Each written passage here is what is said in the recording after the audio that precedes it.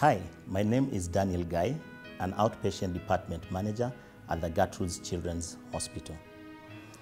One of the most important ways you can keep yourself safe as a healthcare worker caring for patients is to make sure that you learn how to put on and take off personal protective equipment in the most appropriate way. This video will demonstrate the proper way of how to put on or don and how to remove or doff personal protective equipment with the help of a trained observer using work behavior that will guarantee safety. This procedure assumes that the facility has selected to use N95 respirator and the Coverall. Hi, welcome. You're ready to see the patient? Yes. Okay, we'll now go into the donning room.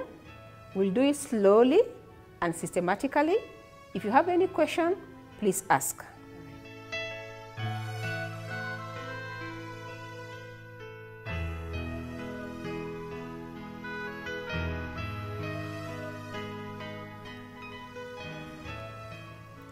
Hi, you are ready to see the patient? Okay, now we'll do the gowning. We'll do it slowly, systematically. If you have any question, please ask. Now kindly remove your watch, your name tag, your phone if you have any in your pocket, and any jewelry that you are putting on.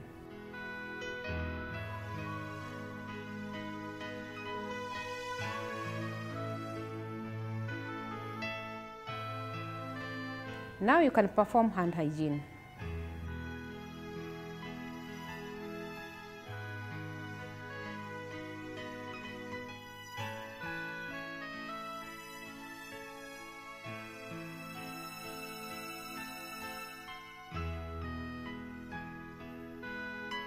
Inspect your PPE for completeness.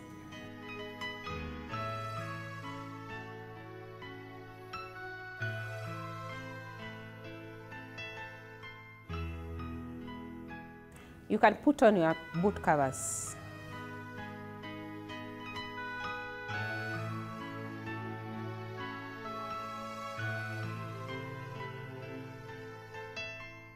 Now put on your first pair of gloves.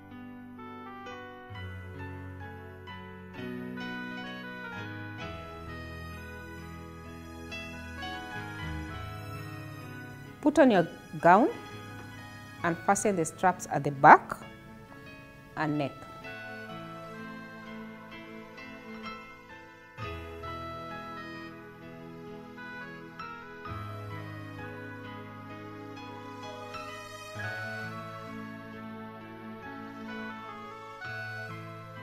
Put on the respiratory N95 mask.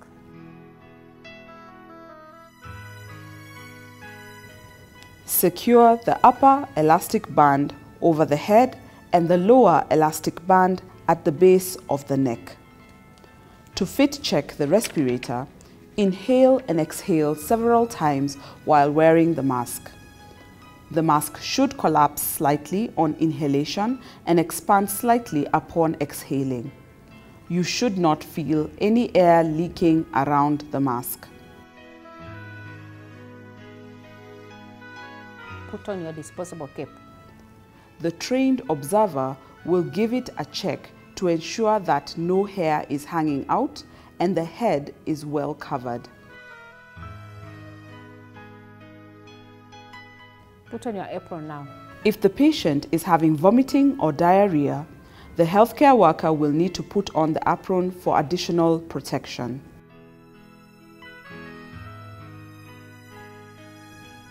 You can now put on your outer gloves. Double gloving provides an extra layer of protection and safety during patient care and during personal protective equipment removal process. Put on your goggles and adjust to fit. Goggles will provide protection from splashes into your face. If this is not available, you can alternatively use the face shield. Now let's inspect your range of motion for your comfort and to ensure that all your skin is covered for your safety.